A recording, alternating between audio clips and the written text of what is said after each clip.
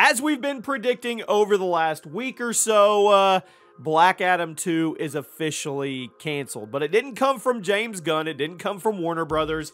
It didn't come from DC. It actually came from The Rock himself. We're going to go over the statement and kind of read between the lines and see if there's any future for Black Adam in the new DCU. Welcome to the Chaos Multiverse, everybody. Chaos here. Make sure you're subscribed. Make sure you have those notifications on. We've been saying for over a week that Black Adam 2 will be shelved. And now that has officially happened for multiple reasons. One, because Black Adam didn't really change the hierarchy of the DC. Two, because it looks like it wasn't a financial success like they were hoping, but that's all in the numbers, if you know what I mean. And of course, the big one, James Gunn and Peter Safran have taken over, and they are going in a new direction. And that direction has zero to do with Black Adam, and I'm pretty sure it has zero to do with Shazam as well. I think they're going to focus more on the anchors. They're going to focus more on the Batman and the Superman and the Wonder Woman and things like that. So, The Rock went on Instagram and made a post. Now, I want to say before I read this that I watched Black Adam again last night on HBO Max.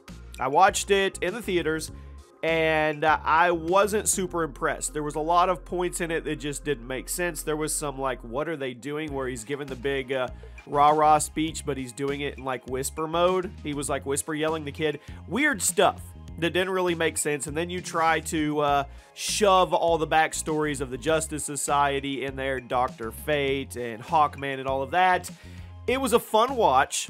It was cool, but it wasn't anything game-breaking, changing the hierarchy or anything like that. And that's just how it is. And a lot of people say, oh, The Rock is done. He won't be able to do anything. Guys, this is just one small piece of the pie when it comes to him. His Terramana Tequila, his other movies, his production studios. He has so much else going on other than this Black Adam movie. Trust me, he'll be fine. And I also made a prediction that him and Henry Cavill will probably head over. No, actually, I said Henry Cavill would head over to the MCU. I said I didn't know about Black Adam or The Rock, but who knows? Maybe he ends up in the MCU. What character should he play? So, he says, my passionate friends, I wanted to give you a long-awaited Black Adam update regarding the character's future in the new DC universe. James Gunn and I connected, and Black Adam will not be in their first chapter of storytelling. However, DC and $7 have agreed to continue exploring the most valuable ways Black Adam could be utilized in future DC multiverse chapters. James and I have known each other for years and have always rooted for each other to succeed, and it's no different now. I will always root for DC and Marvel to win and win big. There you go. He puts "and Marvel" in parentheses. I'm telling you right now, he's going to end up in the MCU. You guys know me, I have a very thick skin, and you can always count on me to be direct with my words. Then he goes on to say, these decisions made by James and DC leadership represent their vision of DCU through their creative lens. After 15 years of relentless hard work to finally make Black Adam, I'm very proud of the film we delivered for fans worldwide.